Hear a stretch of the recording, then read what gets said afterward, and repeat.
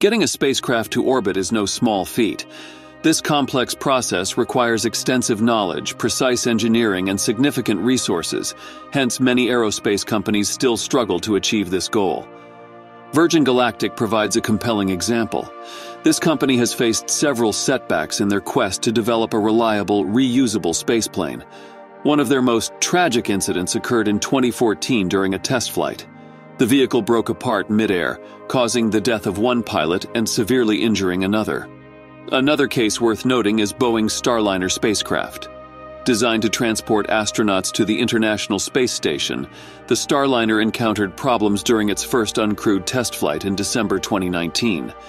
An onboard timing error resulted in the spacecraft burning too much fuel, preventing it from reaching the International Space Station as planned. The Starliner had to return to Earth without completing its mission, marking a significant setback for Boeing. But when it comes to SpaceX, they have successfully launched hundreds of vehicles into orbit, accumulating invaluable experience along the way. However, the company's latest ambition of launching Starship into orbit is presenting new challenges. When we talk about reaching space and getting to orbit, we mean two different things. There's a line called the Kármán line about 100 kilometers up from the ground. When a spaceship gets to this line, we say it's in space. If it goes up to space and then comes back down without circling the Earth, we call this a suborbital flight. But to get into orbit, which means to go around the Earth, the spaceship has to go even higher, above 200 kilometers. Once there, it has to go super fast, at least 28,000 kilometers per hour, to keep circling the Earth without falling back down. This is called being in orbit.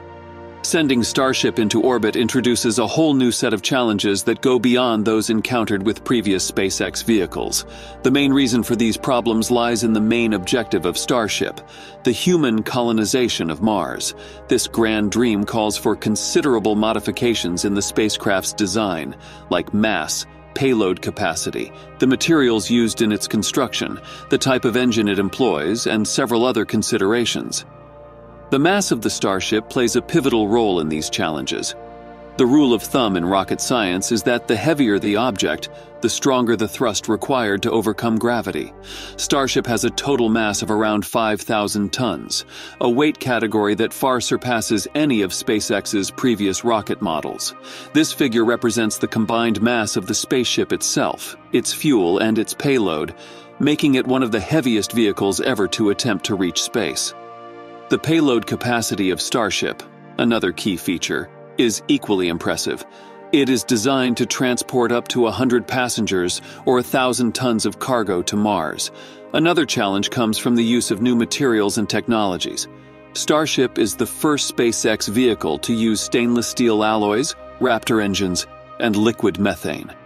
These untried elements bring an element of uncertainty and risk to the mission. Furthermore, the support system for Starship's launch is a work in progress. The launch pad below the orbital launch mount was damaged during the last launch due to the excessive thrust of the Raptor engines, indicating that improvements and upgrades are needed. Despite these challenges, SpaceX has been diligently making upgrades and changes. The most recent version of SpaceX's Starship carries an impressive total of 39 engines. 33 are housed within the first stage booster, known as the Super Heavy, while 6 are embedded in the Starship itself.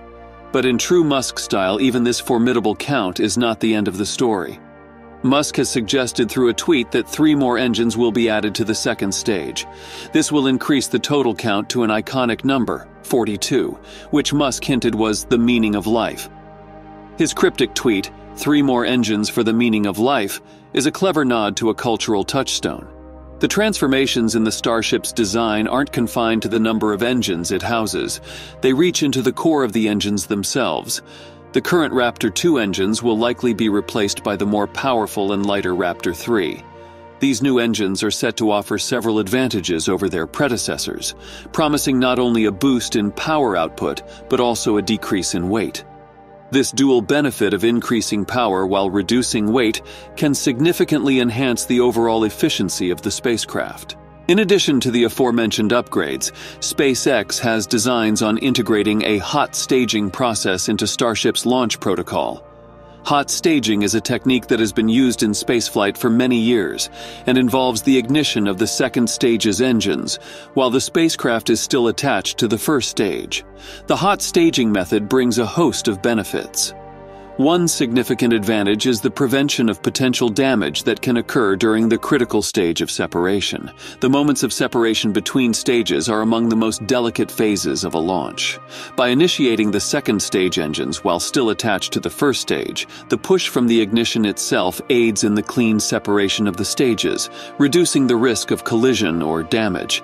In terms of infrastructure, SpaceX is also upgrading the launch site. Last week, SpaceX did some tests on a special part of their rocket called the water-cooled steel plate. This is a big step towards their next big flight into orbit. This steel plate is a very important part of the rocket. Its job is to get rid of the huge amount of heat that builds up when the rocket launches and flies. These tests are super important because they make sure that the steel plate can handle the very high heat during the flight. This keeps the rest of the rocket safe and in one piece. Meanwhile, new insights are emerging from the dramatic April 20th Starship launch event. Researchers have discovered the true nature of the mysterious material that rained down during the powerful liftoff. The material turned out to be ordinary beach sand from beneath the launch pad. The newly installed water deluge system will be reducing the chances of a similar sand ejection incident.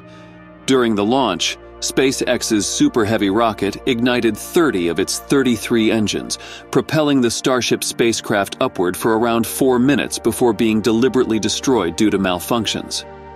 Moreover, the Federal Aviation Administration is exercising an extra level of caution before granting SpaceX the license for their next launch attempt.